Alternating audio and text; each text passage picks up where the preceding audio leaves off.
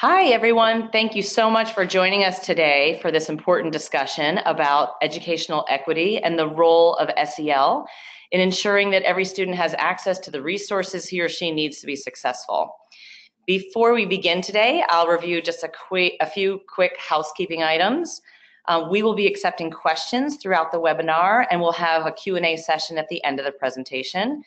Please send in your questions for the expert panel as they come up for you during the presentation. You can do that with the questions feature in your control panel, and we will put them in the queue to be answered during the Q&A. If you have any technical difficulties during the webinar, you can use the questions feature to get our attention, and we'll do our best to resolve that problem for you. And also during the presentation, we will have a few opportunities for you to engage with us directly through polling. So please be on the lookout for the poll questions, and we'll be interested in hearing from you about your opinions on a few questions. And at the end, we'll be sharing a recording of the webinar and the presentation slides with you. So keep an eye on your email inbox tomorrow for details on how to access those slides. Now, to get started, let me introduce myself. I'm Melissa Schlinger. I'm the Vice President of Practice and Programs for CASEL. I oversee CASEL's initiative with our partner districts, and you're going to be hearing more about SEL and about those partners today. And I'm really excited to welcome our panelists. We'll be hearing from the folks from Tulsa Public Schools, including Stephanie Andrews. She's the Director of Student Engagement at Tulsa Public Schools. She's been with the school district since 1999 and works in the Office of Student and Family Support Services, and she leads the district initiatives in SEL. She's joined by her colleague, Jamie Lomax, who's the Director of Organizational Learning and Equity. Jamie has been with Tulsa since 2008 and currently leads the district initiatives in transformational change and equity. We'll also be hearing from Justina Schlund, the Executive Director of Chicago Public Schools, Office of Social and Emotional Learning. In her 6 years at CPS, she has focused on reducing the use of punitive disciplinary practices and launching a district-wide initiative to build organizational commitment to addressing issues of race and equity. We're thrilled to have all of our panelists today, and I'm excited to also just provide a little bit of background for you on SEL and on CASEL's work. And we're going to start with a quick poll. First, it would be great to hear from those of you on this webinar. How many of you attended part 1 of our SEL and Equity webinar series? So you'll see just a quick yes or no.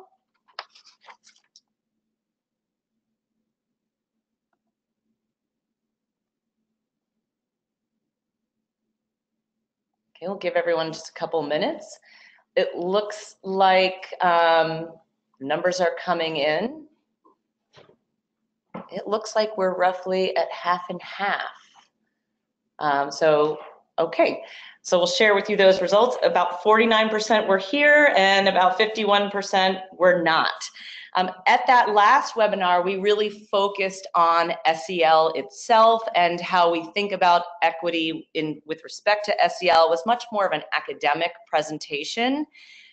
We got some good feedback on the information, but a real hunger for hearing about what actually happens in schools and districts around SEL and equity. So we're excited about part 2 of this series to really dig into that topic. So as I mentioned, before we get into that, we're going to talk a little bit about what SEL is, just really briefly as a review, and then we're going to get into what we actually do with this. So just as a reminder, CASEL defines SEL as the process through which both children and adults acquire and effectively apply knowledge, attitudes, and skills to understand and manage their emotions, set and achieve positive goals, feel and show empathy, establish and maintain relationships, and make good decisions. You're all probably familiar with our wheel. I'm not going to get into the details of this wheel since we did that on the last one, but you're certainly welcome to look at our website for more information. But just quickly, the areas in orange, these are the areas of self-awareness and self-management. In self-awareness, this is really how well do you understand yourself, and also how well are you managing your interactions with those types of awarenesses. So on self-awareness, we're talking about how do you think about your own emotions? How do you understand your own cultural identity? How do you understand your own growth mindset, your sense of self-confidence? And when we think about how we manage that, this has to do with, are we able to manage the stress in our lives? Are we able to stay motivated, persevere? What kind of grit do we have? Are we setting goals and so forth? So this all has to do with the individual. These areas in green have to do with how we interact with others and how we understand others. So social awareness is where we talk about empathy and perspective taking and really appreciating diversity and respect for others. And relationship skills, of course, are more about how we engage with others, how we communicate, how we manage conflicts, how we seek help and so forth. And then lastly, responsible decision making, putting that all together to really problem solve, analyze situations, and so forth. So that's just a quick review of the competencies. The next question is how we promote those competencies. And we do, in order to really think about SEL systemically, CASEL supports a systemic view of SEL. No, can you go back, please?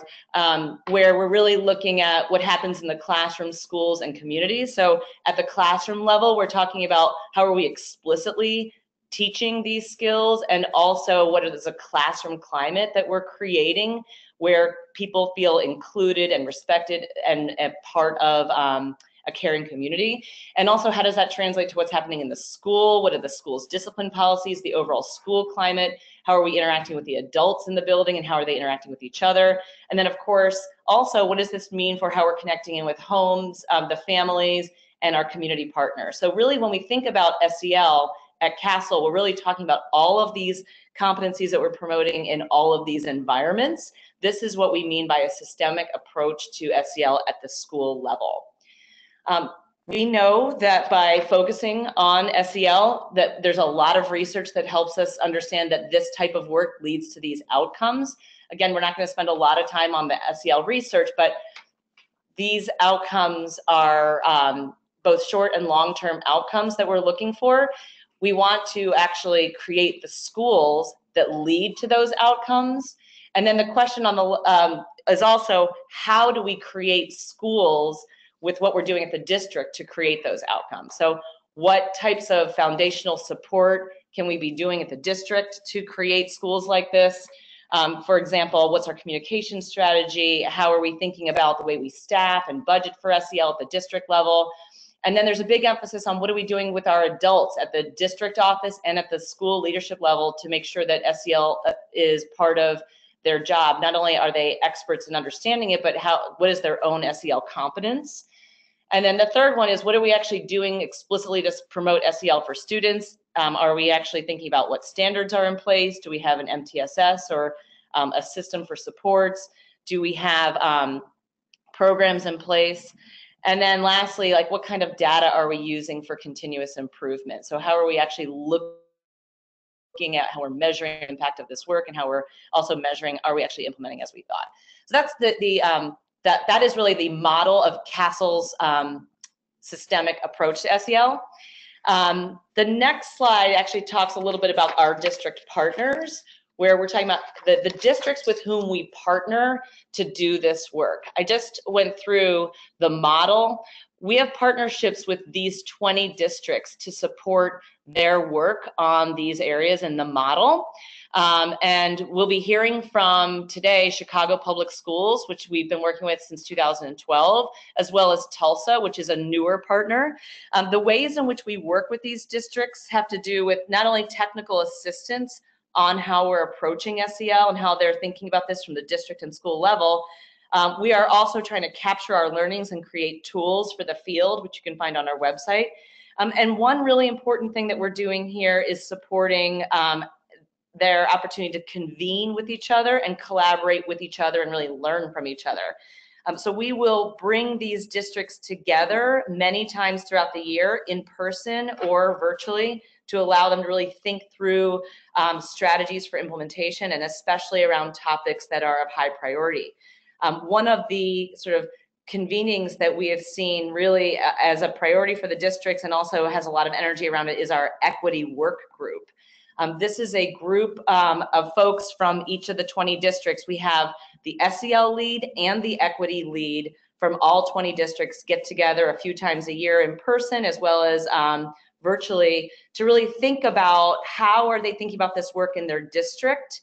and how can they be more thoughtful about how these things are integrated with each other. It also gives them a chance to learn from each other on best practices, and it also helps CASEL think through these strategies and how they inform the work about our own definitions of the theories of action and whatnot. So what you're going to be hearing today is from two of the districts, and they'll be talking a little bit about their work and also how the equity work group and the convenings have helped them think through their work. We'll start by turning it over to Tulsa Public Schools, where you'll hear from Stephanie Andrews and Jamie Lomax. Good morning. This is Stephanie and Jamie. And if I click, I hope this works.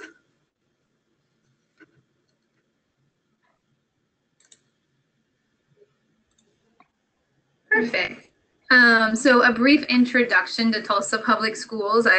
I think sometimes there's visions of cowboy hats and only cowboy boots, but our district does serve around 40,000 students. Around 73% are free and reduced lunch, and we do consider ourselves a district who is dealing with many of the things many urban districts are dealing with, and along with an emerging ELS population and newcomer population. One of the things that is particularly interesting to note about Tulsa and has serious implications for the way we think about both adult SEL and equity work is the fact that Tulsa was the site of perhaps the worst race massacre in our country. Tulsa was the home of the most prosperous Black community, Black Wall Street, and in 1921, this community was destroyed as a result of some events that led members of the larger community to attack Black Wall Street and decimate it, which has led ultimately to two Tulsas. There is a separation and isolation, and it infiltrates every part of the system and of the city. And I think when we think about what this means for us long term, when we're thinking about equity and trying to launch conversations, it's important to understand that this event was not discussed until the 2000s. So there were two Tulsas rooted in an event of violence, and nobody talked about it. It wasn't taught, it wasn't part of the conversation, and there are adults who would get to meet somebody and learn about it and would be shocked because it's just something we never talked about. So that leads us to how do we get to the conversation about equity? Sure, and starting with where Jamie was, I can say that having been in Tulsa Public Schools since the 90s, that we were sort of doing, I know we used this it was really random acts of equity to sort of address this. And so we had a history of lots of fragmented trainings around the disproportionality in our suspensions, as well as lots of cultural competency trainings. We were looking at data, we were talking, I moved up to district office in 2012, and we were having these conversations, but they were very siloed. And it wasn't until 2015 with a new superintendent and a new strategic plan where we were actually able to sort of do this work in a different way. And so with the launch of the new strategic plan, which was adopted in January of 2016, equity, as defined here on the screen, was identified as our leading core value, which provided a strong platform for us to really start thinking about what does it mean to lead for equity in our system. And you'll see this is our strategic plan and destination excellence. This is our base camp. That's what the picture is. And I think the exciting part is that if any of you get a chance to get online and read our strategic plan, I think we highlighted several hundred social emotional learning competencies in the plan. But I think the real root of it is in this theory of change, of learners, contributors, designers, and any professional learning we do with adults, and all of our strategic planning and our arcs of learning are designed around how do we address learners, how do we contribute together, and then how do we design things. So I think that's really powerful, and this gets us to a real human-centered design, which is very different than where we were before. One of the foundation pieces of getting to this human-centered design was identifying what does it mean to lead for equity.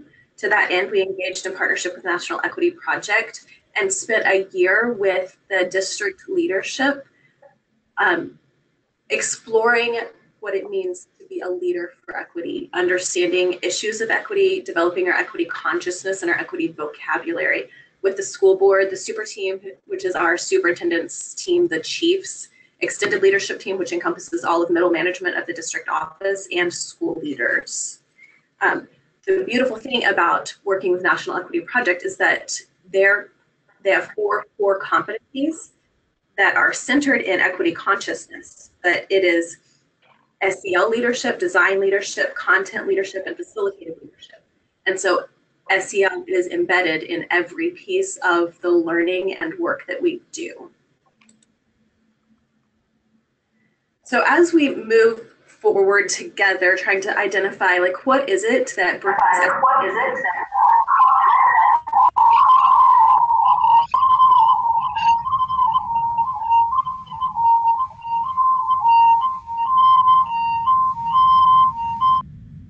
Yeah, sorry about that, everyone. We just had a little bit of audio interference there.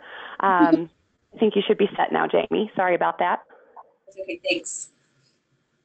We really settled on this idea of belonging, which you can see over here in the leftmost cog in the wheel, that we think that success in both equity and SEL is rooted in a deep sense of belonging. And so these essential questions, we think, interact with one another as evidenced by the design of the picture to lead us closer to equity and SEL, and is really grounded once again in human-centered design. It's all about designing for the humans in the system and not, as we sometimes do in school systems, design as though we were a widget factory. We know that we're not, and so we're really always trying to keep this idea at the center that we are all around about developing humans. I have lost the ability to advance the screen.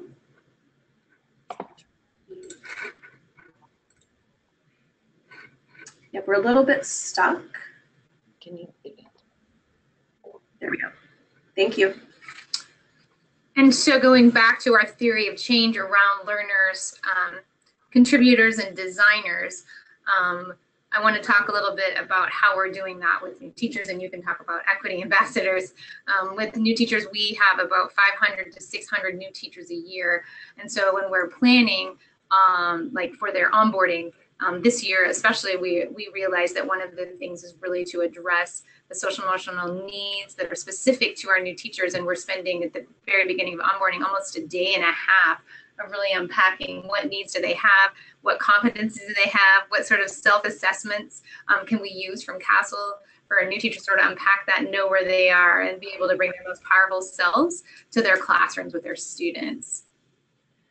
And Equity Ambassadors is another specific program that we've engaged in over the past about year and a half, which was designed to be, it's a self-selected teacher cohort that meets monthly over the course of the year to focus on equity topics, with the intention that the teachers who experience this then become ambassadors and are able to have difficult conversations and identify when inequities are occurring in schools, and are able to kind of be leaders as in their school system.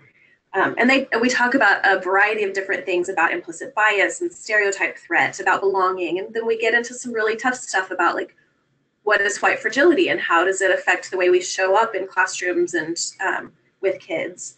What is the systems of advantage and oppression that lead to inequitable outcomes? So we have these long-term conversations, and equity and SEL are embedded together because it is actually impossible to have these conversations unless you tend to the adults' SEL needs in the room. So we spend a lot of time thinking about what does it mean to see SEL skills through an equity lens. Like self-awareness is in equity about understanding your beliefs, your biases, identity, and all of the SEL skills we've kind of expanded into what do we think that means from an equity lens. And in the learners, I want to just point out that we have some obvious professional learning that is grounded in like foundational skills, like the foundations of social emotional learning. And when we think of social emotional learning through an equity lens, we concentrate again about how social emotional learning can be a tool, or it can also be a weapon. So it's really important for us and to talk about the idea that when we talk about self-regulation of students, that we can use that actually as a weapon. So it's really important that you don't ever separate social emotional learning from equity and some of our bias work, because we found that it's really important for us to call that out. When I think about our next design as contributors, it went ahead. It jumped really fast. There we go. We also, this is our first year.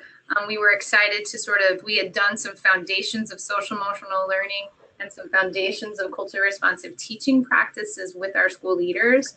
And so Jamie and I were able to spend 2.5 hours every month with school leaders that self-selected to do a deep dive around the intersection around social emotional learning and culturally responsive teaching practices. And that's something we're happy to share our abstract and our ideas and our planning on that, but it was really powerful. I think we probably learned more as the facilitators than even possibly the participants. But since it's a contributor and we were doing it together, it was an opportunity that I think really helped solidify the idea that you can't do equity work separate from social emotional learning work. Another way we think of contributors is how are we engaging the broader community? And so that's why we designed community conversations, which are evening monthly sessions open to the public, and they are focused around various issues of equity that we think are critical for our students and our community to succeed. So we started in understanding Tulsa history with one of our sessions was exclusively devoted to the race massacre with a local expert, Hannibal Johnson, giving a history. He's done extensive research. And the idea was to create space for people to connect, learn, and discuss across difference. And so it's really grounded in the Courageous Conversations guidelines, right? The Courageous Conversations agreements. And so we're trying to bring those SEL skills about being able to stay engaged and listen across difference and be comfortable with not having a conclusion to a conversation to beyond our four walls of the district and more broadly into the community. The last thing we'll talk about as far as specific action strategies that we're taking is liberatory design. And so in partnership with National Equity Project, we are supporting some district teams and school teams to engage in this liberatory design process, which was designed by NEP in collaboration with the Stanford Design School. And it is, you'll notice, a pretty typical user-centered design with two significant additions of this notice piece and reflection. And so noticing is about understanding your own positionality and your identity, your power, your privilege, and how that affects the way you think about designing. Then it is also embedded with reflection points across the time, because if we don't reflect, we're at risk of unintentionally repeating oppressive practices. And so it's really asking us to think about how do we understand the dominant culture so that we are not reproducing dominant culture within our schools, and we're disrupting the dominant culture that keeps many of our students from succeeding. So a quick poll. We would be interested to know from you, from our audience, what system do you have set up in your districts? Do you have SEL departments, equity departments? Are they one and the same? Do neither exist? Because I think this is important to know how we're set up because it influences what happens. So if you'll take a second to vote, we'll wait.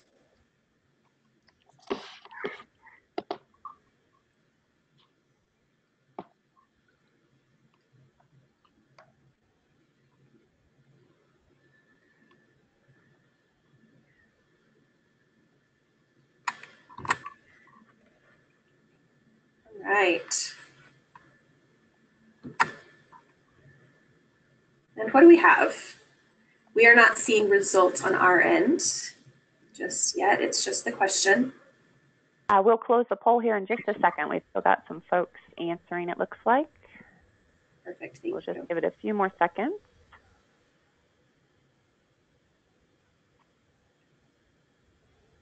All right, I will close it now and share those results. All right, so we are a little bit all over the place. We have a representation in every area. It looks like we have about 27 total percent that has an equity department and 30 with an SEL department. Okay, so the way we're set up is we have both. We have an SEL, both positions, we should say. So we have, this is how we sort of collaborate. And I think that this might help some of you in that if you'll see that I'm the director of student engagement and my stream of work is social emotional learning, but there's not necessarily a social emotional learning department. The same thing that there's, you'll see that I work in the student and family support services department under the chief of schools. Jamie works under the chief of teaching and talent in the talent management department, and her streams of work are around organizational learning and equity. So just one thing I wanted to point out before we close up is that we're excited that we have both of us get to have our work be in both of these areas. However, it is a challenge to report to separate people, being very separate offices. And so one of the things that we have learned is that we have to be very intentional when we write professional development. We plan together when we're writing theories of action or arcs of learning. It's very important for us to work together, as well as I'll try to be Jamie's mini me when I'm in meetings and vice versa, as we do work, just trying to keep both of the sets of work in mind as we continue this journey together, because we really don't see social emotional learning and equity as separate things, that they have to be together. So thank you.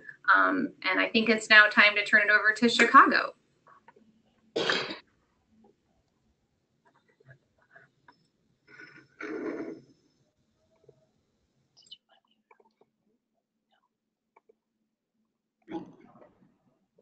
Great. Hi, everyone. My name is Christina Schlund from Chicago Public Schools, and I'm so happy to be here with you all today. Just to give you kind of a sense of who we are in Chicago. We're the third largest school district in the nation and have about 380,000 students in 646 schools. Our students are primarily, as you'll see, Black and brown, 80% free and reduced lunch.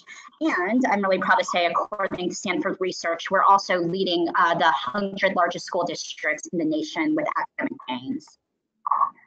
So that's something we're really proud of. And we've been working through with a 3-year vision. And we've defined equity within our 3-year vision as a moral imperative, and one that requires us to kind of not only provide the additional resources and supports to students who need it, but to truly begin breaking down barriers, the metaphorical fence in the images that you're seeing that we've constructed in the first place. So to kind of give you some background about our SEL work, we've been a CASEL partner since 2011, and our Office of Social and Emotional Learning is really focused around these 3 priorities. So we've been really working to develop these safe, supportive school environments focused on caring relationships, as well as promoting our students' social and emotional skills, development, and growth.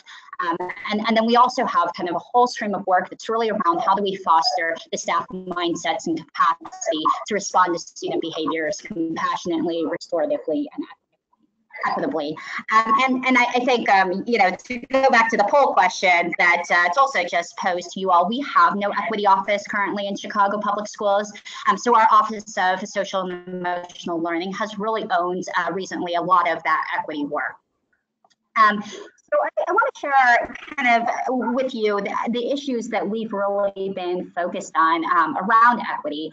And first and foremost, I think, like most other districts in the nation, the biggest challenge that we face around equity is that students face social economics and other factors that are beyond their control continue to be really strong predictors of their access to educational opportunities and their school performance.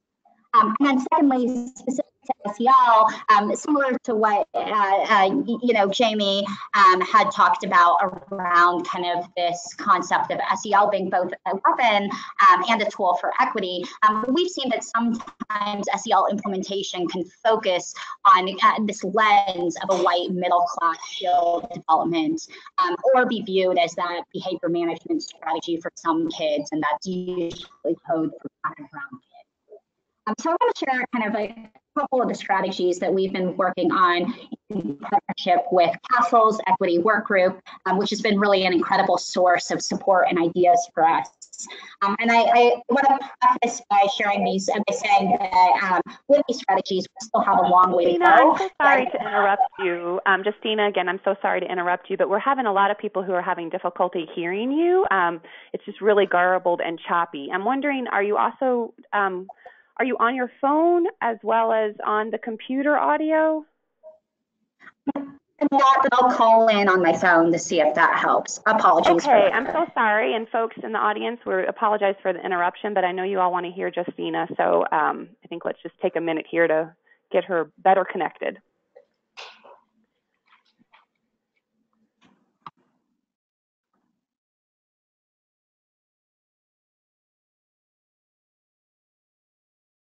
While we're on the break, we also saw a lot of questions coming in from those of you that were not on the first presentation expressing interest in that. So we will send to participants of this presentation both part one, the recording, as well as the recording to this one.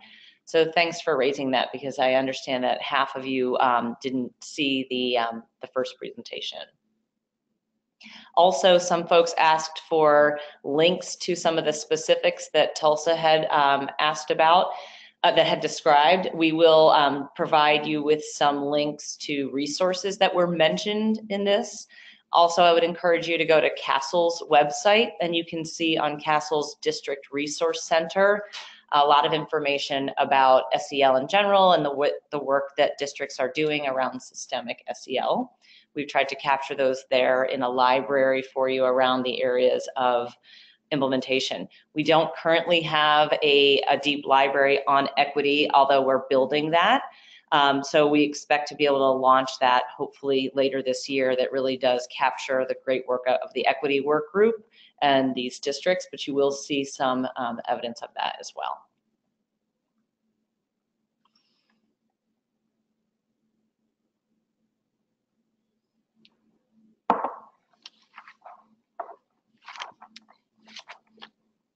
While we're waiting for Justina, maybe we could take a question that's already come in for Tulsa.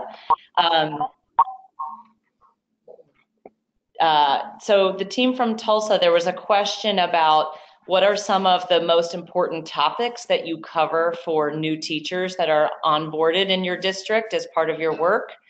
Maybe you could share a little bit about the onboarding process and what you see as the most important things around this area that you share.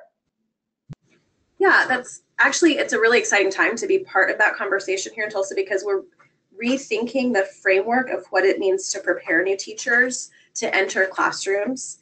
And so we've developed kind of a framework grounded in the instructional core that provides focus on a variety of areas connected to rigor, relevance, and relationships. And I'm looking at it. So one of the pieces is about critical consciousness. Like, how do we understand who we are and how who we are affects the way we show up in classrooms, particularly if we are have different life experiences than our students. So that's one piece. We're also thinking about culturally responsive practices. What does it mean to support students in ways that feel really accessible and rigorous at the same time? And then, so over on, we are looking at, so we always say that you have to build relationships with students, but what does that really mean? And so we are doing a lot of professional learning about relationships, and that I feel like we've done not a great job of explaining that to teachers. So that's another part of the piece that we're working on. And I think Jamie alluded to earlier this notion of belonging. And so what I want to say that as a district last year, we did something that we called a quest, and where we did what's called empathy interviews with hundreds of teachers and students and school leaders. And so this notion of belonging didn't just come up from us just dreaming it.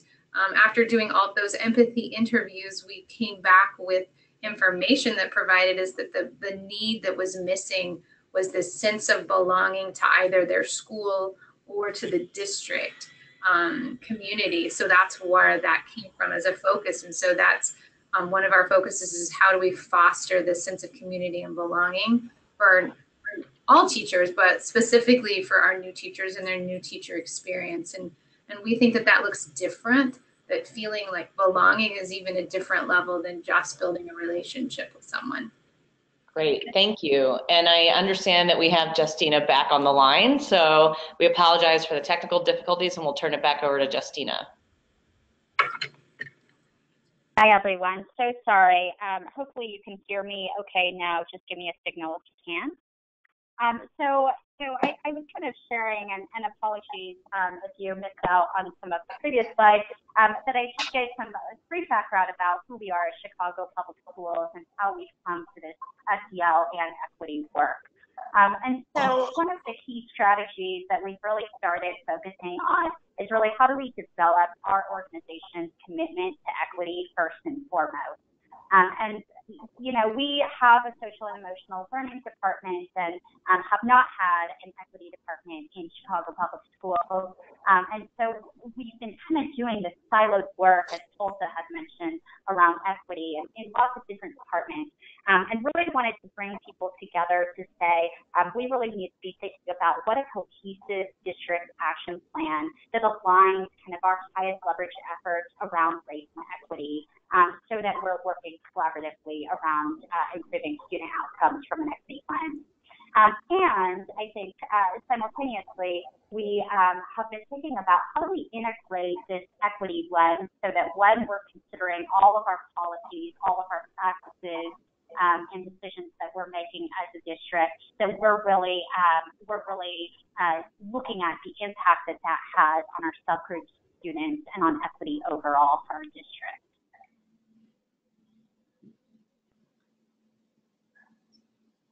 And so we've been following the Anderson Casey Foundation 7 key steps for advancing equity. And what we've really done is begun by bringing together a really wide range of stakeholders from different district departments, but also our community partners, our parents, our students, to begin having these conversations about equity and where they perceive inequities in the district. And we've been working with university partners to kind of do some of this research for us. But also doing it through monthly meetings with our entire kind of district leadership team and looking at the root causes of inequities and thinking about kind of systemic steps that we've taken that have driven us where we are today. And we're currently in the process of identifying the key priorities, kind of those highest leverage strategies that I had mentioned around equity. So I'm gonna shift a little bit to talking more specifically about SEL. I kind of wanted to frame where we are as a district is thinking about equity very holistically. But then I wanted to shift by thinking about what does this mean at the intersection of SEL and equity.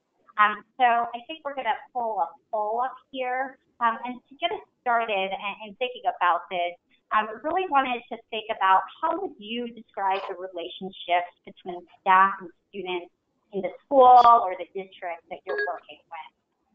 So as we close out, think about are all adults in the building kind of caring for and showing respect to students? Is it that, most relationships are supportive and respectful, but there might be a subgroup or two of students who aren't feeling that same level of relationship? Or is it that a lot of stakeholders in your building are feeling low levels of trust and respect, or do you not have the data around it to be able to answer with confidence? And there you go. So the poll should be up on your screen. So if you'll take a moment to just answer whether you see the relationship as strong, moderate, weak, or unsure.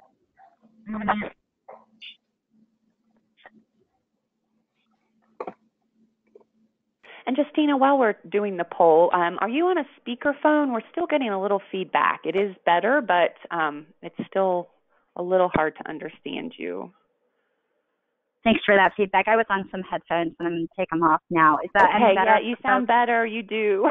I'm so sorry. Okay. I really apologize, everyone, for the connectivity issues that I've been having. So sorry about that. I think we got to a good resolution. And it looks like we've got folks who have answered. So I'm going to close the poll and then share the results. Great. So it looks like about half of you all had answered that there's really kind of moderate levels of relationships going on in the building, and then some folks who said strong and weak or unsure.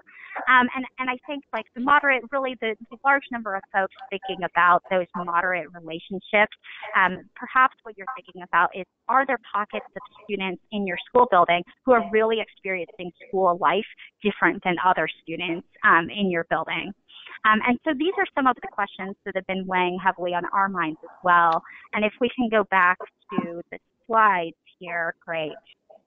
I want to kind of share a little bit about what we've been doing in this area. So we've been thinking,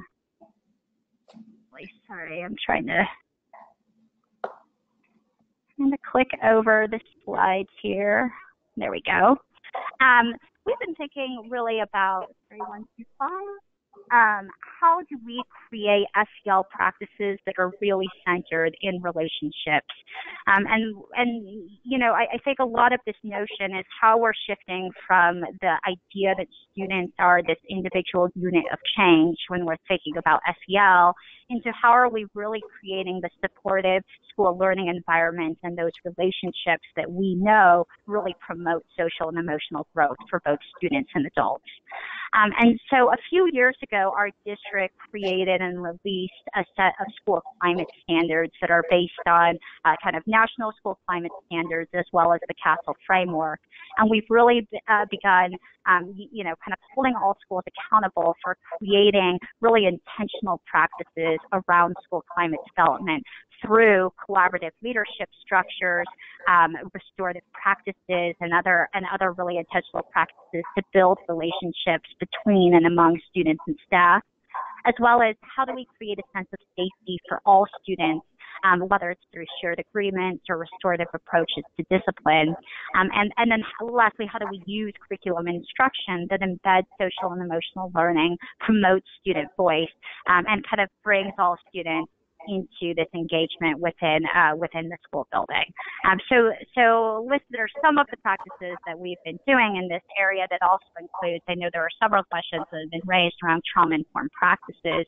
And so I think a lot how we support students who have experienced trauma, and a lot of that is really based on the same concept of relationships. And then which brings me kind of to this last strategy that I wanted to share, and we're really pushing towards this redefinition of SEL as a tool for social justice. And one of the first steps to doing this, we believe, is to really confront the inequities in our own district, particularly around the disproportionate use of discipline for our Black and Brown students and our most vulnerable students. A couple of years ago, the University of Chicago released a study that really showed that, something we already knew, which is one, that our most vulnerable students are suspended at the highest rate. In fact, they found that 1 in 3 students with documented cases of abuse and neglect were suspended in our district in 2015. So really, again, that intersection of trauma and discipline and SEL. And not surprisingly, we already know our African American students, our students with IEPs, our students who are in poverty continue to be suspended at multiple times the rate of their peers. What's really interesting about this research, though, is that it's found time and time again that while this is true, while there are certain populations of students who receive suspensions more than other populations of students, that their risk of suspension is actually more closely tied to the school that they attend than their background. And so what I mean by that is that schools actually have a really large impact on student behavior, discipline, et cetera. And schools with, very supportive learning climates, strong relationships, tend to have much lower suspension rates when compared to schools that serve very similar student populations but have worse relationships, have worse learning climate. So I think the message here is that we know that this disproportionality exists, and we also know that we as adults in school districts and schools are the ones who are contributing to this disproportionality, right? And so what we've done in Chicago Public Schools now is we've taken a really focused effort around addressing this disproportionality through a couple different streams. One is through really intentional policy change that removes suspensions for minor misbehaviors and for younger students and focused on restorative approaches. And then we've also kind of increased accountability and transparency of our discipline data so that schools really have real-time access to disaggregated data, and we're publishing annually public reports on schools' disciplinary practices. And then lastly, we've been really increasing our level of professional development and coaching support, as well as resources and tools that are focused on developing those supportive school climates that I was just talking about and restorative approaches to discipline. And then the final thing that I just wanted to talk about around our redefinition of SEL as a tool for social justice is we've been really thinking about, and I should say beginning to think, this is still in very early stages, but we've been really beginning to think about how SEL can be used to promote student voice and civic engagement and explore racial and cultural identity. So we've begun by bringing together our teaching and learning into partners in the academic department and developing some practices that kind of go beyond cultural responsiveness, that think about how we're embracing multiple social identities and cultures and perspectives in our curriculum, instruction, and assessment. And then, our school climate standards, as I mentioned earlier, has really a key section that's really dedicated around student voice and civic engagement as core components of what a supportive school looks like.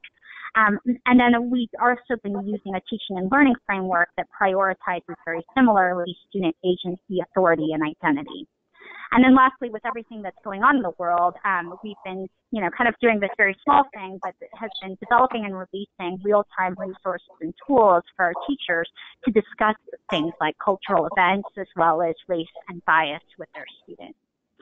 And so that's pretty much kind of a high-level overview of where we've been as Chicago Public Schools, and I think we still have a really long way to go, but have really valued the partnerships that we've had through CASEL in being able to do this. So again, I'll turn it back over to Melissa for questions, but thanks everyone for your time, and again, apologies for the technical difficulties. Thanks, Justina. And I also, we've been getting some questions in, and we have some questions that were submitted as part of the registration process. This question is for both districts to respond to. What types of resistance have you seen in your districts in your approaches to these work, and how have you overcome any major obstacles to the work? So why don't we start with the Tulsa group?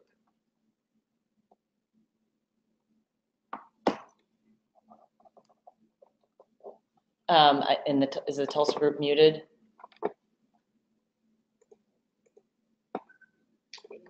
Okay. Sorry, Jamie, go ahead. This is Stephanie, and I can say that last year was really our first sort of official rollout around social emotional learning practices. And I can say that our response was really, really positive, like more positive than we expected around social emotional learning practices, which led us to believe there was some safety in the way that it was defined. And so we really pressed that again in making sure that we started to embed our equity language and work in there. And that's when I would say that we got a little not as much favorable response. Go ahead, Jamie, you can speak to that. Yeah, when we started to move into the more explicit equity work, like obviously it's uncomfortable, right? It's conversations that we systemically don't have, as a country don't have. Like what I consistently say is we're building our muscle to have conversations about race. It is not a conversation that we as a country lean into naturally. It's one that we actually avoid pretty intensively. And so when we started adding the race layer into supporting all students, it was really hard for a lot of people. And it is still difficult, even the team who came together on purpose, right? Those people who self-selected into one of the programs like the School Leader Institute Deep Dive or into Equity Ambassadors. When we start getting into that conversation, it's really hard, which is why we have to start with the SEL component and fostering our self-awareness, fostering our relationships so that when we are moving into the conversation, there is a safe place. I think that you can only be challenged in either relationship or in content and learning. I firmly believe that. And so what we have found is that there is a need for deep, authentic relationship in order to engage in those challenging conversations. Thank you. And Justina, did you have anything to add about obstacles that you've seen in CPS or any resistance? Yeah, I mean, I think we've experienced very similar things.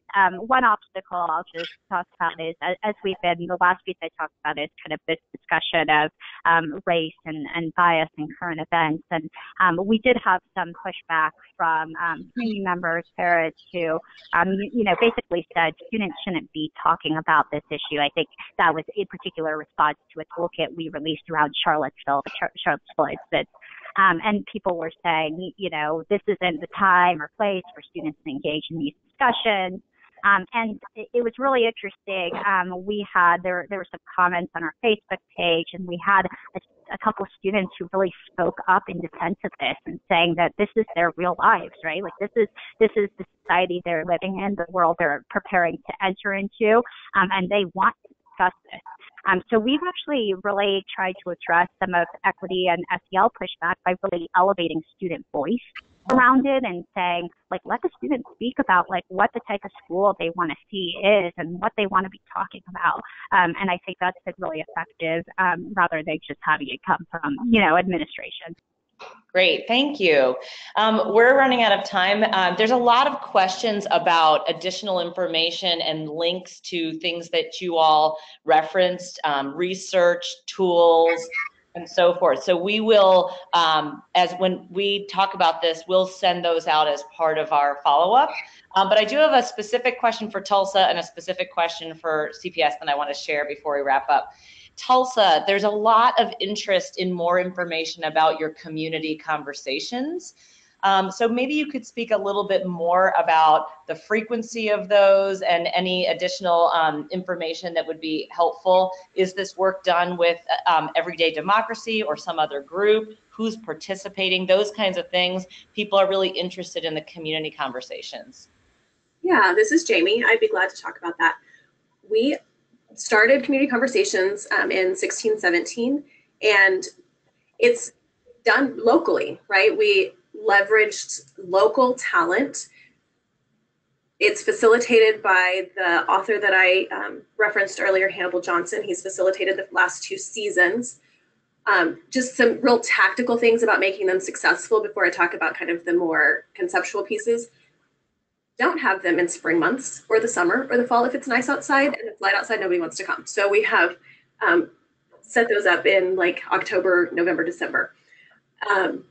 They are 2.5 2.5 hour sessions. We offer dinner. Actually, we open our district office building and provide a dinner before each of the sessions, because we truly believe that like community is built. We are really grounded in food, right? Like food is really important in creating and maintaining community. And so we think it's important to break bread with people, particularly when you're trying to create connection across difference. So like from 5:30 to 6, we offer dinner. At 6 o'clock, we launch into the introduction to conversation.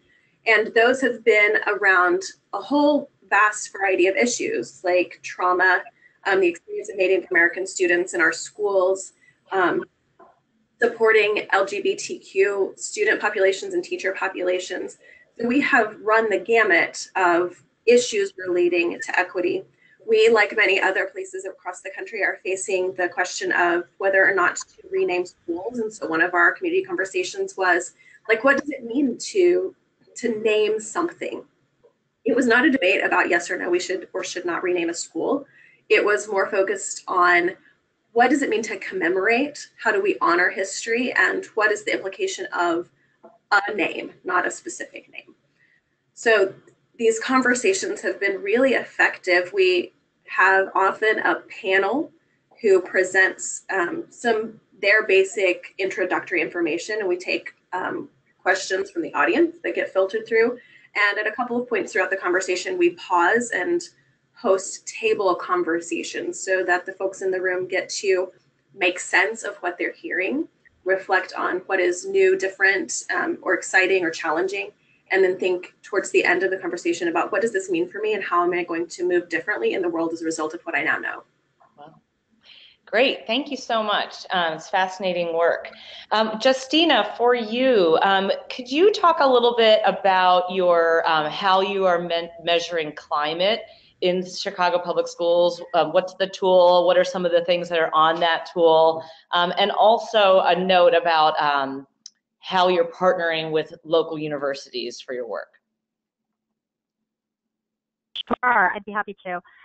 So I'd say there's two main ways that we're measuring climate. One is on the school climate standards. We've developed a school climate self-assessment where we ask school teams to kind of sit down and look through some specific indicators to ask them around, do we have clear expectations for all students across this school? What do relationships look like between, similar to the question that I asked in the poll, we asked that relationship question in a more detailed way about leadership and staff, about between staff and staff, about staff and students, and then between students. And then we also ask questions about kind of what their discipline policies look like. Is there a process for examining root cause around student behaviors? Is there a trauma lens that they're taking to student behaviors? As well as questions specifically around kind of curriculum and instruction. Is there time set aside in the day for social and emotional learning? Are the social and emotional learning standards that we have in Illinois embedded into core content curriculum? Is student voice amplified? Things like that. So that's kind of one way. The other way is all of our schools take a survey called the My Voice, My School survey that's run at the University of Chicago. About these 5 essentials of school improvement, and one of which is all around kind of supportive school environments, but also includes some very similar questions about how do students perceive the relationships in the building, how do teachers perceive it, and so that gives us some really robust data around that as well. And then I think the second part of the question was how we work with university partners. We're really lucky in Chicago to just have a lot of community partners in the area, but we've really worked closely with the University of Illinois at Chicago and the University of Chicago, as well as a number of other organizations around here to, just kind of like meet with the researchers ahead of time. I think a lot of people are interested in some of these questions around equity and social and emotional learning and trauma and all kinds of things. And we've really worked with them by meeting with researchers kind of informally ahead of time to tell them what we're interested in and seeing how that aligns aligned to some of the work they've also been doing. And we've also participated on various steering committees. Specific to the equity work, we had our research partner go out and do focus groups with parents and teachers so that they wouldn't be, sitting in front of a school administrator or a district administrator. Great, thank you so much. And if you Google Chicago Public Schools climate standards, all of that will come up as the first link, so you can actually see it for yourself. With that, we're out of time, so thank you so much, Stephanie, Jamie, and Justina, for sharing all this great information with us. You're doing great work in this area, and there's some really useful practices that you shared to promote equity and social and emotional learning. I also wanted to remind you as you log off that you'll have an immediate poll so that we can get feedback on this particular webinar, which will inform the next one that we do. We take your feedback very seriously, so please take just a few seconds to answer a few short questions about that. And I think that does it for us. Thanks again, everyone, and we will see you next time. Have a great day.